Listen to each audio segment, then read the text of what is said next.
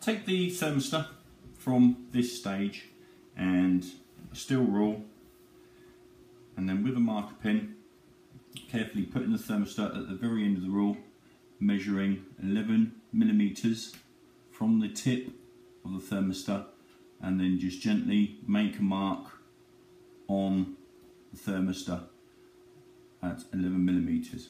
Okay, once you've done that, we need to then take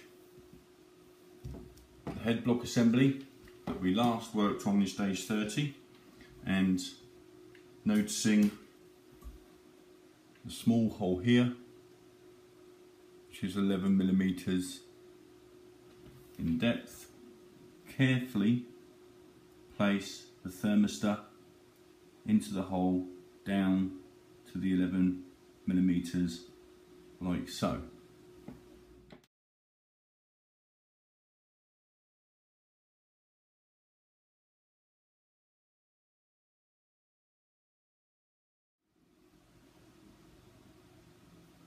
Now, taking the tubing and the cable tidy that we got here, carefully bending the thermostat over the same as we have with the others.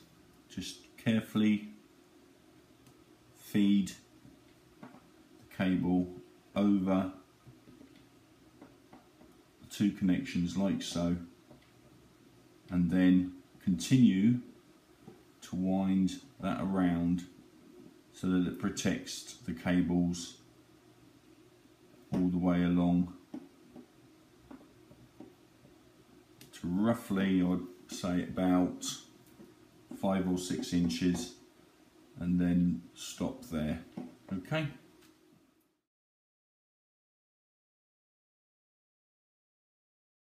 Now, once you've done that, take your cable clamp and push that over the end of the cable like so, and then take the M4 truss head screw, placing that down and being very careful. Screw that down into position, making sure that it's not pulling down too tight on the end, but you're clamping the cable and the cable wrap. And then once you've done that, then continue, knowing full well that you're not going to damage this end, feeding your cable into the cable wrap.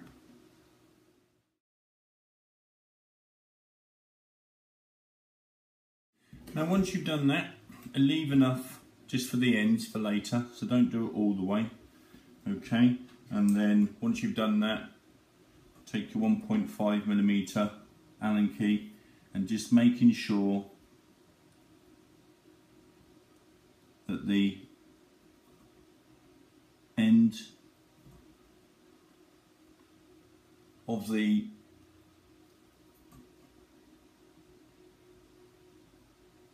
heater block is not touching the thermostat on the heatsink, so just carefully pull that back slightly. Okay, and then once you've done that, you can then tighten that back up again. Okay, and that completes this stage.